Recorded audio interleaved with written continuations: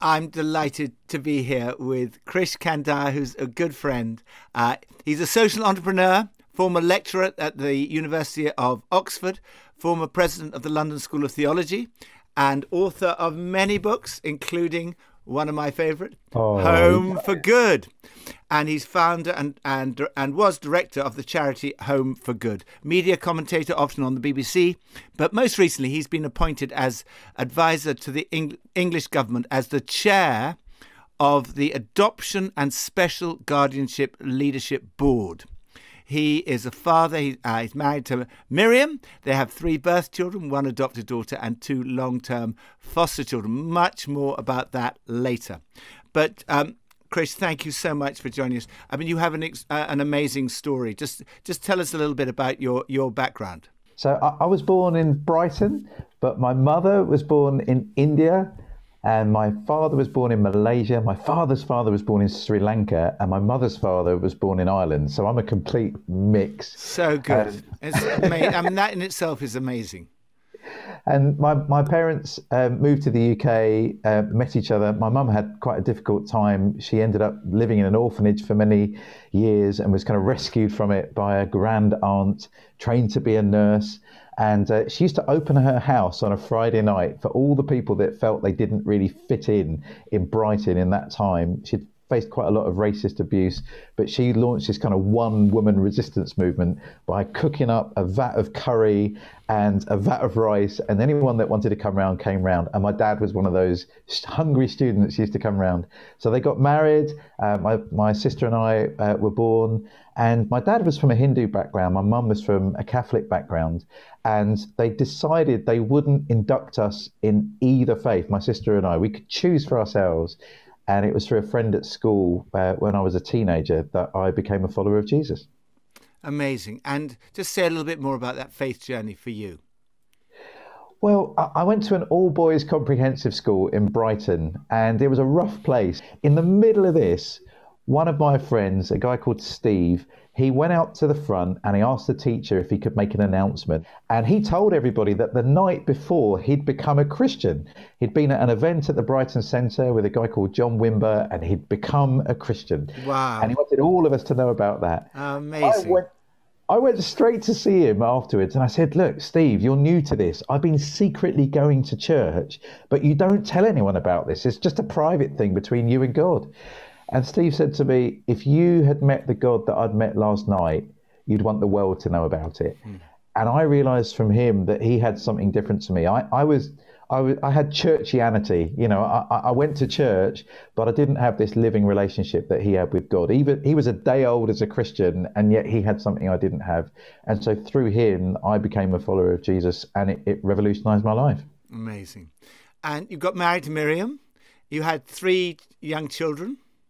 They were young to begin with, anyway.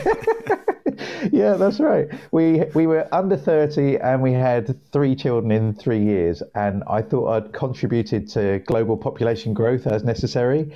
And then my wife says, you know what, I think we've got capacity to care for some more children. Let's become foster parents. And to be honest, I thought that was a great idea for other people.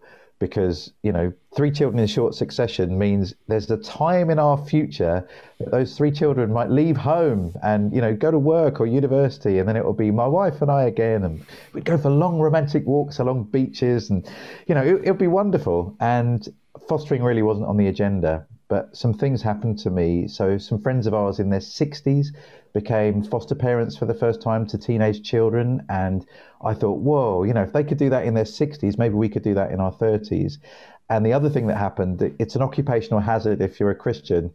God spoke to me through the Bible. You know, it was weird. How did I miss it? What was it in the Bible? What passage was it? Well, it wasn't just one passage. It was over and over God saying that we needed to care for the widow, the orphan, and the stranger. And Nicky, I know you do your Bible in a year, and it just comes up all the time, doesn't it? Yes. It's in Isaiah 1, it's in Isaiah 58, it's in Amos, it's in Deuteronomy, it's in Exodus, and then New Testament, it just keeps jumping out.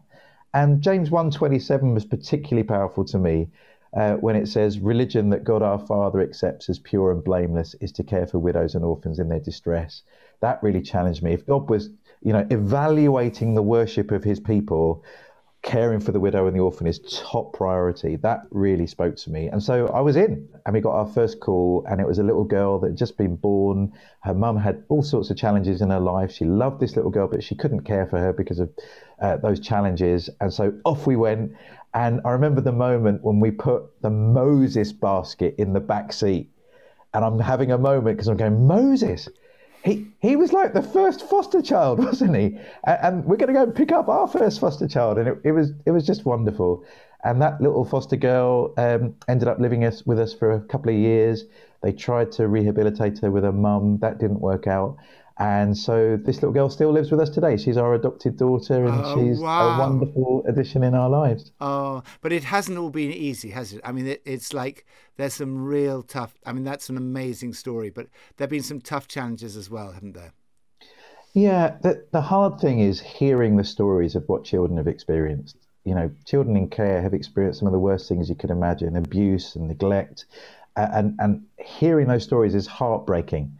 And you just think, how can we possibly pour love into these children's lives that's going to replace all the pain that they've had? And it is hard. And you see children that have had so many bad things happen to them, that kind of works its way out in difficult to manage behaviour. People need to have, clear sight of this. This isn't just, Anne of Green Gables or Despicable Me, when we all kind of dance off into the sunset. It's really tough, but it is the most rewarding thing that we've ever done as a family. But I mean, some of the challenges, because you have these children in your home, you grow to love them, they become part of your family, but you never know when they might no longer be part of your family. That's right, Nicky. Probably the hardest time is when a child moves on to be adopted or reunited with their family, and you kind of keep it together as best you can when this new family is kind of climbing into a car and the child's been strapped into a car seat, and you're trying to smile so that this little child, their last memory of you is smiles, but then when they go, it's like having your heart ripped out. Yeah, I mean, you had one particularly, didn't you, who was with you, I think, till she was 3, was that right? Yeah, she was with us for nearly 4 years.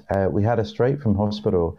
And it was really hard. It was hard when we dropped her off with her adoptive family, and they said, we never want to see you again. And I'm going, well, why is that? It's because this child loves you. I'm going, well, of course she loves us. We've been her parents for the last 4 years, but we want to do everything we can to make this work for you.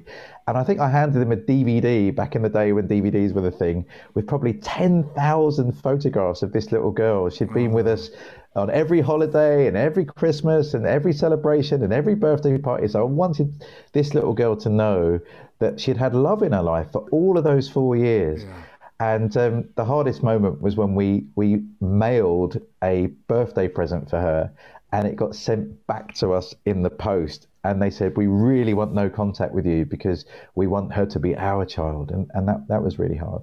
That must have been so hard, that moment. It was hard. And sometimes people say to me, Krish, I could never be a foster parent. I'd love the children too much to give them up. And I want to say, look, it is hard. It is painful to see the child move on. But we need to understand what love is. If you're saying I won't get involved in a child's life because I'm afraid of getting hurt, that isn't love. That's self-protection. We see in God's love that he's willing to suffer in order to help us. He's willing to lay down his life in order to give us life and forgiveness. So when we're willing to suffer for those that we love, we're modeling something of the love of God. And it is painful, but no one promised love was going to be easy. Yeah. And Krish, I know that you have to be very confidential about all the aspects of this, but I mean, can you say roughly how many children have you sort of fostered or had been in through your home? Is that confidential, or can you say? No, we can say we've had around 30. Some have come for a night, and some, like that little girl, was with us for 4 years. We have committed that we will look after the children for as long as they need it. We don't want to see children bouncing around the care system, just staying here and there. So we're always saying we are here for as long as these children need us to be. And that's how we ended up adopting some and having others for life, long-term foster children. And the ones that you've talked about came to you as babies, but I think you've had children coming to you at all ages. We have. I remember one boy, he turned up at our front door. He was huge. He was taller than me, and that's not hard. I'm only little. He was about 12 or 13 at the time, and he was huge. And he had this big pink suitcase that obviously wasn't his. That was the suitcase the social worker gave him. And he'd come to us straight from A&E, and it was really sad. He had a big gash on his face and a burn on his arm, and a family member had actually assaulted him, and that's why he'd gone into care. And I remember I was trying to get him to feel okay. He's there in my lounge. He's all curled up, won't give me any eye contact. I'm normally quite good at talking to people, but I couldn't get him to say anything. And then my teenage boys, I think they were 13 and 14 at the time, they used a therapeutic tool I wasn't aware of. It's called an Xbox. And challenged him to a game of FIFA soccer game. And it was just such an amazing, proud dad moment. I heard them say, "Well done, mate. Great shot. You're really good at this." And just their words of encouragement unlocked this boy, and it made him sit up straight. It made him engage with us. We went shopping later that evening. He hadn't got a toothbrush, so we had to go down to Sainsbury's to get him a toothbrush. And I'm like the father hen with these little chicks following me down the aisles looking for a toothbrush. And he cracked a joke. He says, "You don't come here very often, do you, Krish?" And I thought, whoa, 3 hours earlier, you couldn't look me in the eye. Yeah. Now you're cracking jokes. And that was a real God moment for me. In an aisle in Sainsbury's, I felt something of the grace of God, that this is how God feels for us. He loves us as a father. He wants us to be in a family. And we get the privilege of passing that on to kids in need. We often hear, don't we, that families would love to adopt. How come there's this mismatch? Well, there's a couple of reasons for that. So sometimes it's about the system, and I'm working now with the government to try and reform that system. Sometimes the system isn't as friendly; it's a bit bureaucratic. Social workers are doing a fantastic job, but they're kind of really under the cosh with the caseloads that they have. So sometimes there's problems at that end, and that's part of my job, is to try and fix that. But sometimes it's also about the adopters. According to the adoption barometer that's out there that measures, the state of play with adoption, most people that come forward for adoption come forward because of infertility. And when infertility is your driver, and to be fair, we as churches are not brilliant at pastorally caring for people that are going through that pain. Yeah. But when infertility is your driver, you often want the baby you've been unable to have. And the children that are waiting for adoption are older sibling groups, often with additional needs. And so the children that are available and the children that are wanted are not the same thing. So we've always said, look, all of us could consider adoption. When God adopted us into his family, it wasn't because of a need in God. God adopted us not because he needed it, but because we needed it. He stepped up and became the Heavenly Father that we needed him to be. And that's the same with adoption. I already had 3 children. I didn't need any more kids, but prompted by my wife, the Bible, hopefully the love of God, we've stepped into this new place. And it's tough, but it's incredibly rewarding. So we've been so excited to see single people come forward for adoption. We've seen young families that have come who've decided adoption as plan A. They're not even going to try and have birth children. That's how they felt led by God. We've met other people who have children and they, add to their family through adoption. And we've seen people with fertility challenges saying, do you know what? A 3-year-old is going to need a parent just as much as a newborn baby. Maybe I could step up for them. And Krish, you're amazing. What the things that you've achieved and the different things that you've done. But I know you have a new vision for the people of Hong Kong. And I only know what I read in the newspapers, but you can see that there's possibly 130,000 people coming from Hong Kong. And just say, so what is the need and what is the vision? So I think the golden thread in my life is hospitality. Showing hospitality to vulnerable children through fostering adoption. That's always going to be a part of my life. That's our family. That's Home for Good. That's what I get up in the morning to do. But 130,000 people coming from Hong Kong this year alone will be the largest planned migration of people to the UK from outside of Europe since Windrush. And, we know 50 years later that what we failed to do in terms of offering welcome, justice, kindness to that generation coming from the Caribbean has huge knock-on consequences even today. There are people that are still suffering as a result of that inhumanity that was shown. So I'm leading a movement of civil society. The church is involved. Just this week, we found out that 460 churches have signed up to become what we're saying Hong Kong ready, trying to offer people very simple, practical help. If you've moved into a new neighborhood and you don't speak English very well, having someone on the end of a phone at your local church who can say, do you know what? The bins go out on Thursday. I can help you get sorted with a GP. I can help you get your children into a local school, help you with some of those forms. That's a life giver to those people. And what a wonderful thing if it's the church that's the first call that people make. That's an opportunity to demonstrate really practically the love of God. Krish, as I think you know, my father was a refugee, so I feel very strongly. I always get a bit choked up, but I'm so grateful to this country for welcoming him, because I would not exist if Britain had not welcomed my father as a refugee, because like Incredible. many of his family, he would have died in a concentration camp in under the Nazis. But Krish, you talk about being a blessing, and you definitely are a blessing to us, to HTB, to the church in the UK, and much more widely than that. Thank you so much for everything that you've said today, and for what you have brought. And they said of Jesus, he was a man of integrity. There's no higher compliment than that, and you are definitely a man of integrity. So Krish Kandiah, thank you so much.